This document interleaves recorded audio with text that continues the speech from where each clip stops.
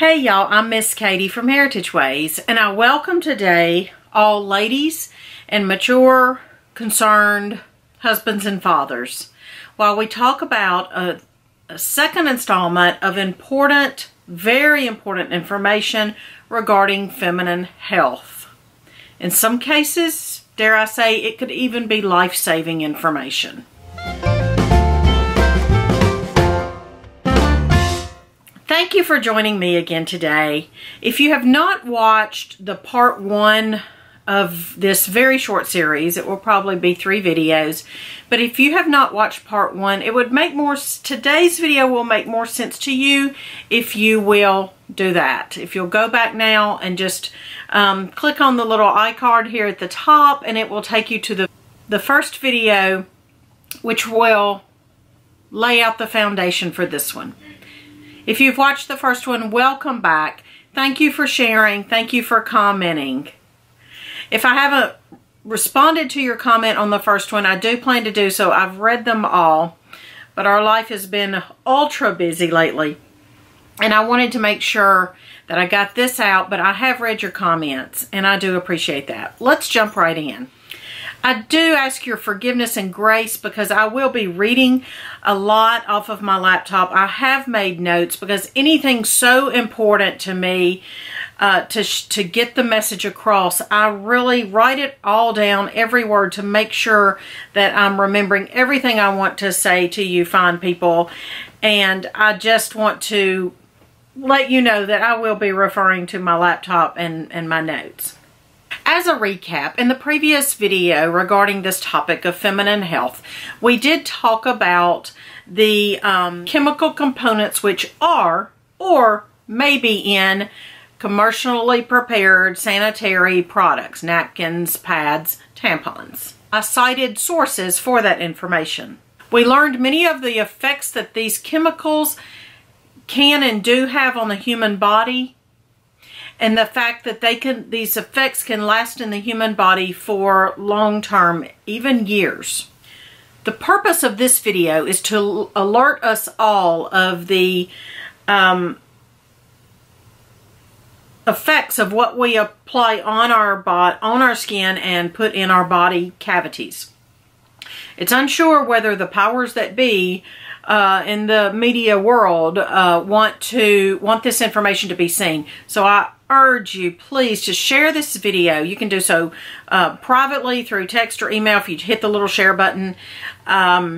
You can do so on your Facebook pages or wherever, just word of mouth, whatever, but please share this video because this type of information is usually masked or hidden from consumers. Sharing this video may be the only way that your friend or family hears about this type of information.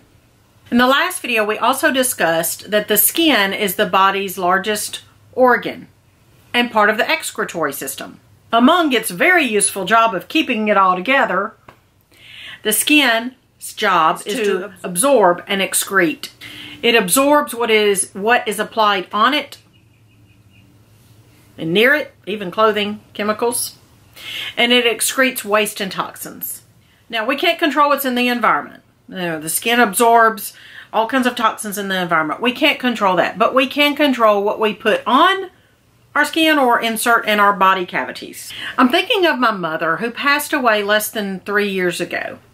She had dry, itchy, scaly, thin skin for about a year or maybe longer.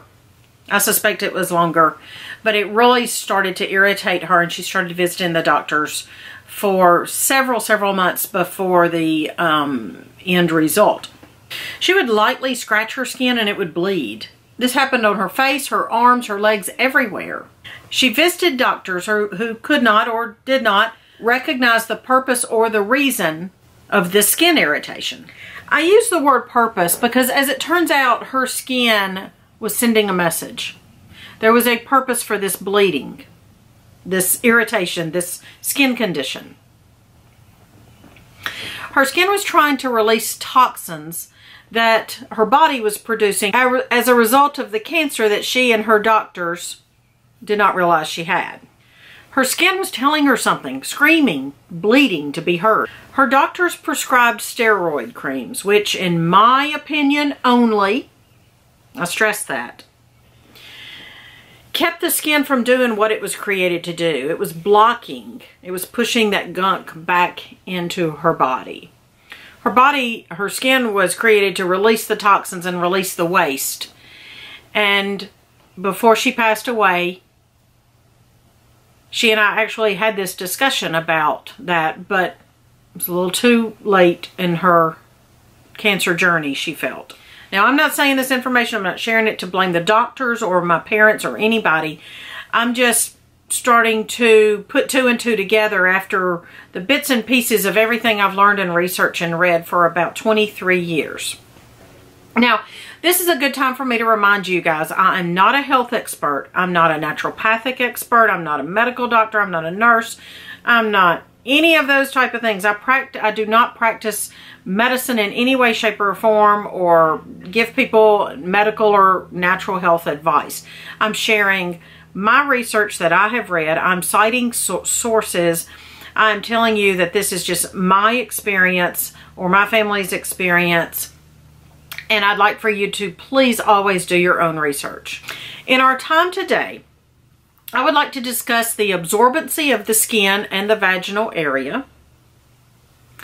I would like to provide a bit more information regarding the contents of standard pads and tampons. I will share the effects on my health after years of using these products and the most recent product, which I feel either resurfaced all of these symptoms or even created them. And finally, I'll share the alternatives that I have discovered and used. Skin absorbency.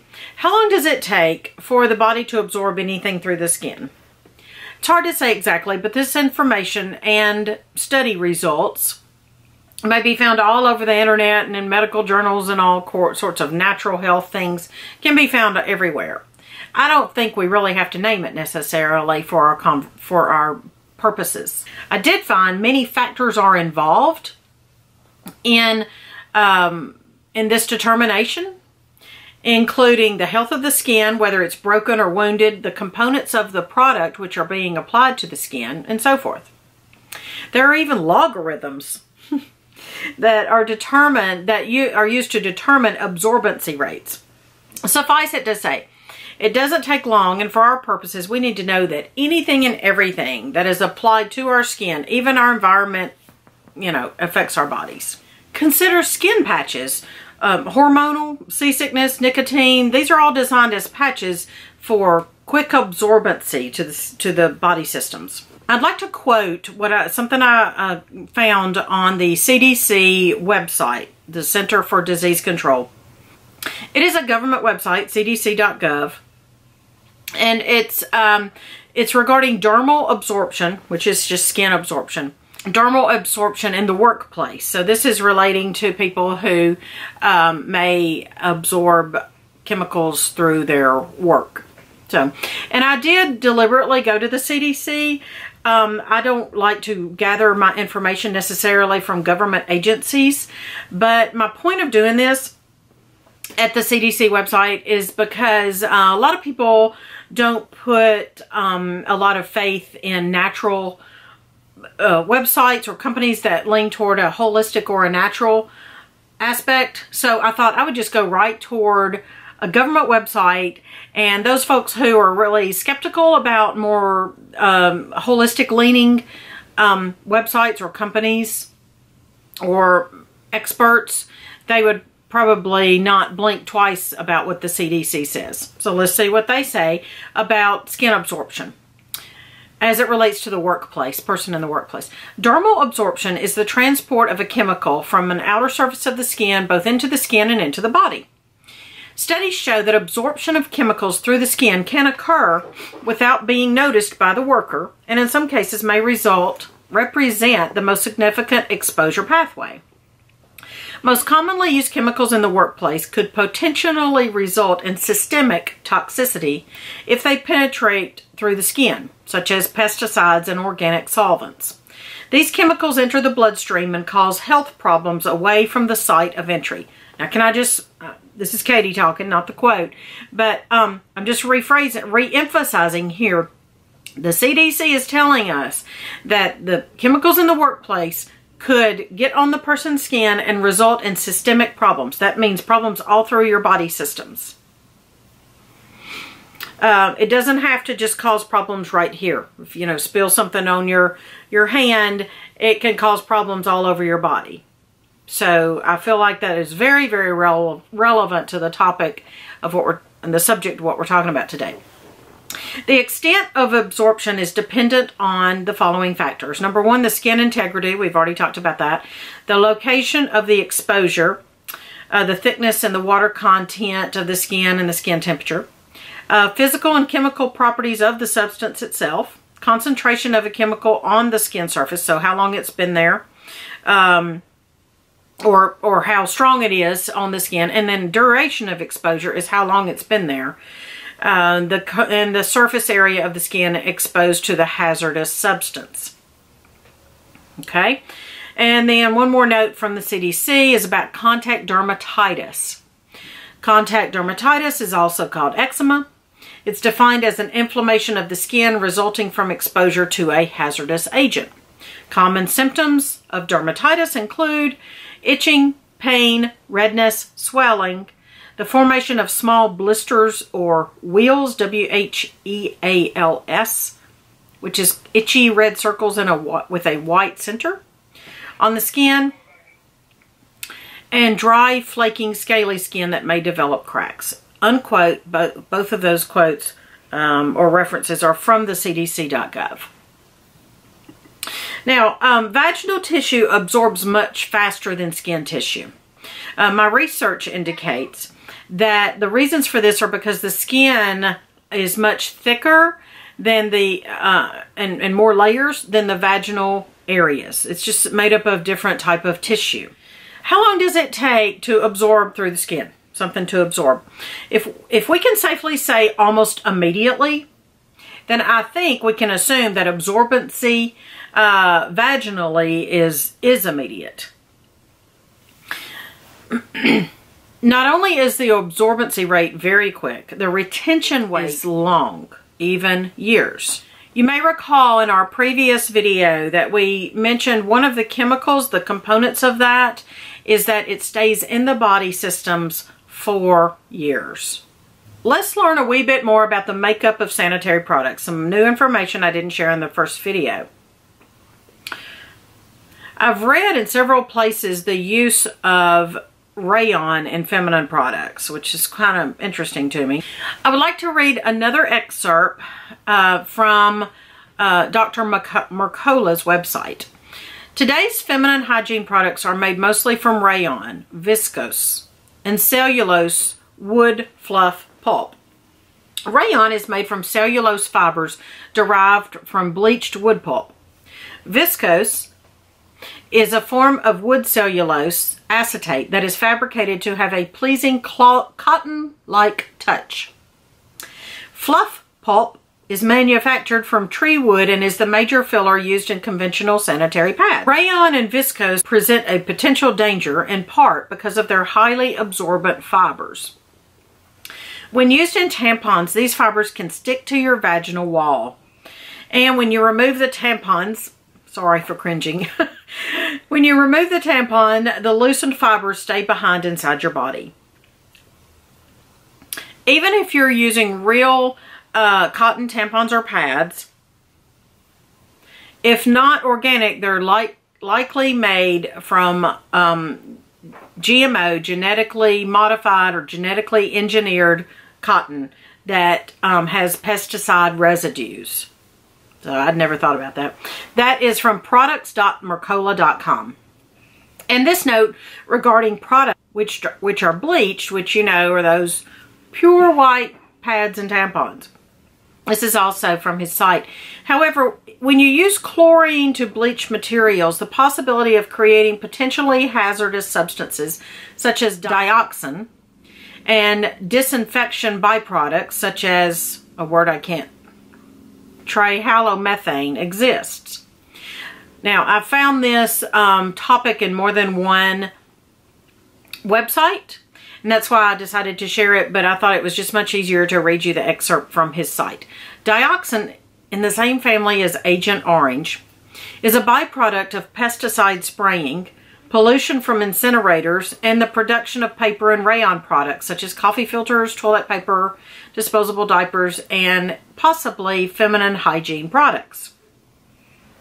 The EPA, the U.S. Environmental Protection Agency, considers dioxin a serious public health issue. There is no safe level of exposure. According to studies, dioxin can collect in your fat cells and fatty tissues. Low or trace levels of dioxins may be linked to abnormal tissue growth in the abdomen and reproductive organs, abnormal cell growth throughout the body, immune system suppression, hormonal and endocrine system disruption. A leading doctor of microbiology and immunology at a major university medical center has stated, quote, "Dioxins, though they exist in the environment, have a worse effect when they contact mucus surfaces like a vagina." Unquote, double unquote. All that is from products.mercola.com website. I encourage you to read it, do your own research. I'd like to talk a minute about problems with tampons that we didn't discuss in previous video. Tampons leave fibers behind that may damage the area by virtue of their chemical properties or by absorbing natural fluids which were created to cleanse the area. Tampons are manufactured and processed with chemicals such as rayon, like we discussed a minute ago. What about the plastic applicators? Okay, what's wrong with them? Again, I found much helpful information on Dr. Mercola's site, but I found information on other sites as well. So this is not just one person citing this information. Again, I quote, "That nice silky finish on your cardboard application comes from phthalates." That is a word. Phthalates. Phthalates are chemical plasticizers used in many items, including pills, children's toys, medical devices, and personal care products, such as perfumes, liquid soap, nail polish, and hairspray. Phthalates, along with many plastics, are known as endocrine disruptors because they interfere with normal endocrine system function. Research links phthalates to weight gain and blood sugar issues, attention and behavioral problems, low IQ and birth defects, and fertility and reproductive issues. Again, that's from Dr. Mercola's site. That's very, very fascinating and frightening information for me personally. By the way, Dr. Mercola has lots of other information on his site. I will tell you, I'm not endorsing any particular doctor or health expert or site or product even. I'm not doing that. He actually, at the end of his video, has recommendation for products that of his line. Apparently, he has a line of feminine products. I'm not recommending or endorsing those one way or another. I'm not even familiar with them. So just know that the information he gives can be found in multiple places. He's not just giving it because he's got a line of products to sell. As a side note, I do want to tell you, we're just going to throw this in here and walk away. Studies have found that lubricants and gels kill microbes commonly found in the vagina, as well as disrupt natural flora in the vagina, potentially leading to infections. One popular lubricant in a scientific test proved it actually does kill lactobacillus, and that is a very good bacteria that you do want in your body. So just do your own research on that. I believe my symptoms have been in my body for years, but I've only been made aware of it recently, really in the past 2 months. I've been using commercially used manufactured products for 35 plus years, and that's a long time for potentially dangerous chemicals to be in my body and to build up and cause damage. My feminine history includes endometriosis, heavy bleeding, heavy cramping that required high-powered prescriptions and even antidepressants, cysts, giving birth 3 times, live birth, and then 2 miscarriages, One of my live births, one child had some physical defects which could have been a result of something I put in or on my body. We don't know. You know, and we can laugh about our PMS symptoms, ladies and gentlemen, and all the emotions that go with that. And, you know, when you're not going through it, you can come out with some humorous stories. But when you're going through it, it is not funny. And, you know, it can really, the emotional effects of PMS can really affect relationships. And PMDD, all these can affect family and friend relationships. And that's not a humorous place to be in. But you know, my feminine health history is all kind of coming together in my mind at this point. So I'm figuring some things out and putting two and two together to make sense. These aren't my only symptoms. The light came on recently. Every time I realized I'd been using this same product, which I'm about to show you, and I would experience vaginal blisters with profuse itching and burning. But the common denominator was this one product. I'll show you it in a minute, but I'm in perimenopause. My doctor tells me that being in menopause means that a woman has not had a period for 12 months straight. So I'm in perimenopause or pre-menopause.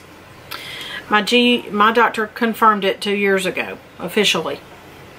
For those unfamiliar, this is the season in life when menstrual cycles can become wacky. And personally, I've gone 6 months without a cycle, and then sometimes they're 2 weeks apart. So you never know. It's the unknown. In my case, these cycles have been very heavy and prohibitive. Often I could not leave the house because of the volume of flow. 2 months ago, this was the case when I was using a product which I'd begun to buy a year or so ago because it was really effective with handling the flow. And as a side note, I stopped using tampons 5 or more years ago. I'll show you the package of the product that I've started to use just in recent years. And it handled the flow very well, and that's why I was happy with the product. I'm not going to name the product aloud. I'm only going to show you the product. I make no claims that this particular product directly caused my problems, because I don't know, I can't prove it. My claim is that since using this product, my mental, physical, and emotional conditions have worsened, as well as the increase in flow and the length of the cycle or the period. And just note, this is the one and only commercial sanitized napkin or feminine product that I have used in over 3 years, give or take 3 years. This is the only one I've purchased. Ladies, for time's sake, I've broken this particular video up into 2 parts that are easy to watch. You can just simply click on the link or the end card that I've provided here just to slide right into the rest of the video. Thank you.